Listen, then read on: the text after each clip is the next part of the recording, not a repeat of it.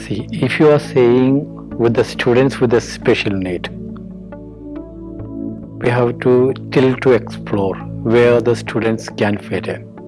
For example, if you are taking students with learning disability, automatically the expression way may be different than a language base.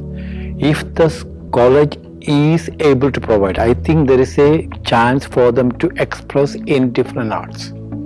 So sometimes it may be fit in, but the issue is whether the institution can cater the need of a special child.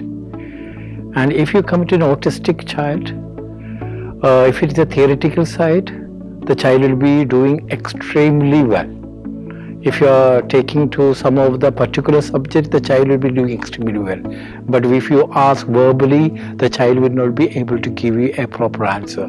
But before the teacher finishes the program, sometimes the child will come with a different answer, exactly what the lecturer or a professor wants to make it.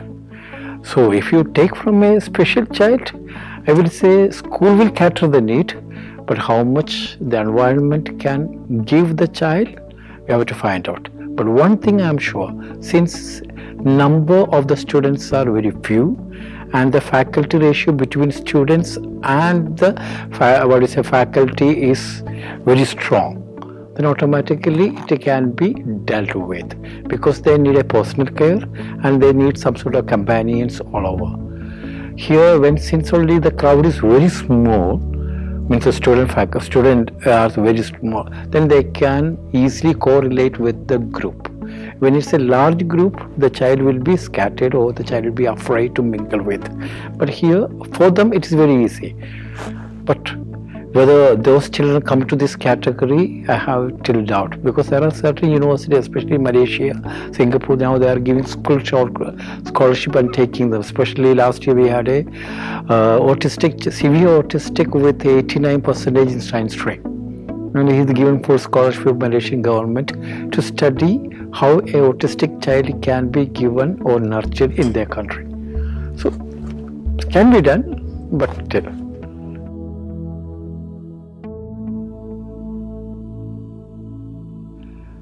I had a lot of doubt about the university regarding the certification side.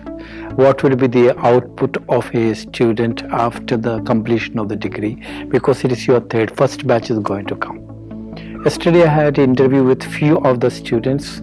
They were pretty happy that they are happy and the seniors are going to have flying colors. But I am unfortunate I could not meet even one senior. I don't know what is the reason. Nobody around our conference did not meet any third-year student. Okay, now why I say, see, a first-hand experience, what they are going through is different than a first-year speaks. So that I did not get through, but whatever told by, I met personally 2-3 faculties, they assured me the certification for a science student it will be BSc, and certification for a humanities students it will be BA Honours. So that itself will cater my curiosity, because I had a doubt whether a student passing out of this institution, how much the child will adapt, or the university will adapt that child to their system of MSc or MA.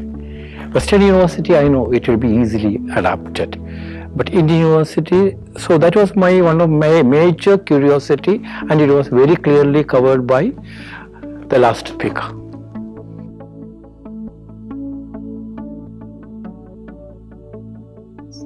Explore the maximum, because life is unique and college life is the best place where we live in. Academics are side by. Life is more important. Now, I feel Ashoka is giving a chance for explorations. See, when we explore the environment, academics will certainly follow with our interests. Here, maybe than when I studied in Christ University, we are purely into a system of education with a lot of programs. But here I feel The students are lucky, whatever they want they can do.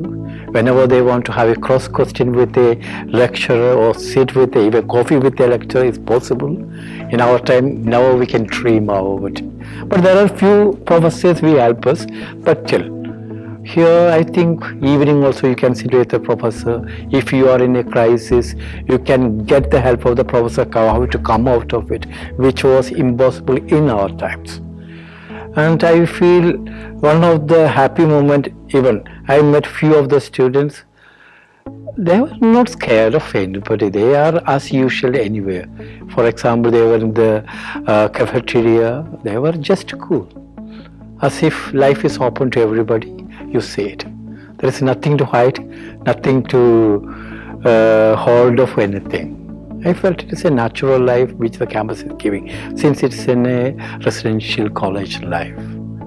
And the security side around, I felt it is very good, because I know I introduced to the guard, I'm Dr. Benny, and they saw it in the form, they ticked it. But till they verified my passport, which I liked. That means it is a secured place for any students to get in. Even we can advise, we can tell any parents, now I have been to the campus, please explore.